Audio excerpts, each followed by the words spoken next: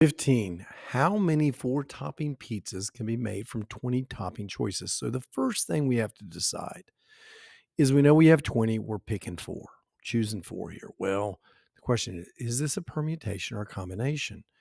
Four-topping pizzas, does the order matter? If you order onions, bacon, pepperoni, and sausage, does the order in which I told the person make any difference? No. They're just throwing all those different toppings on there. Order doesn't matter. Doesn't matter what they put on there first, second. They're just mixing them all. Order doesn't matter. So it's a combination problem. Okay. So we're going to use the NCR button.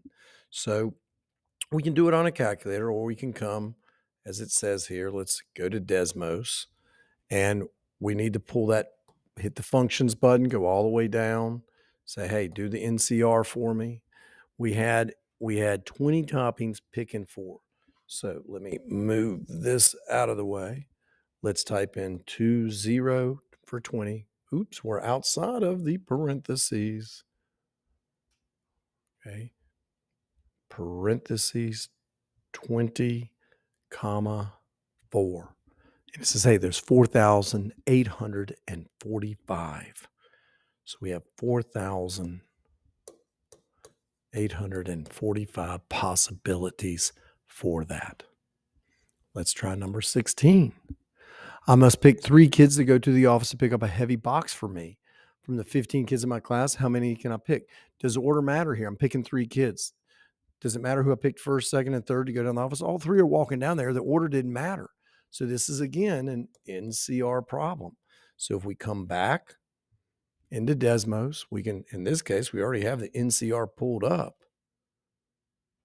So we had, how many kids did I have to pick from? I had 15 kids and I picked 3. So 15, comma 3, comma 3.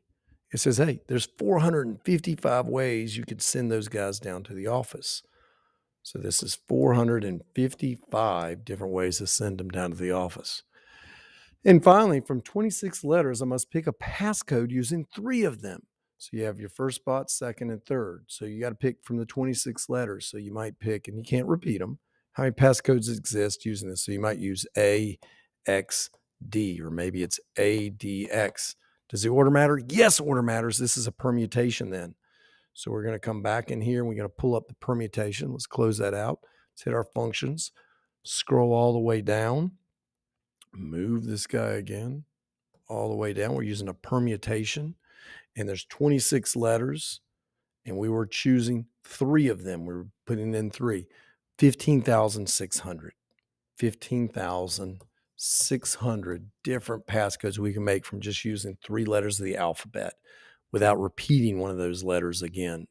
So there you have it. Desmos helps us calculate these things pretty easily. We just have to decide, is it a combination or a permutation? This was a permutation, so we use the permutation button.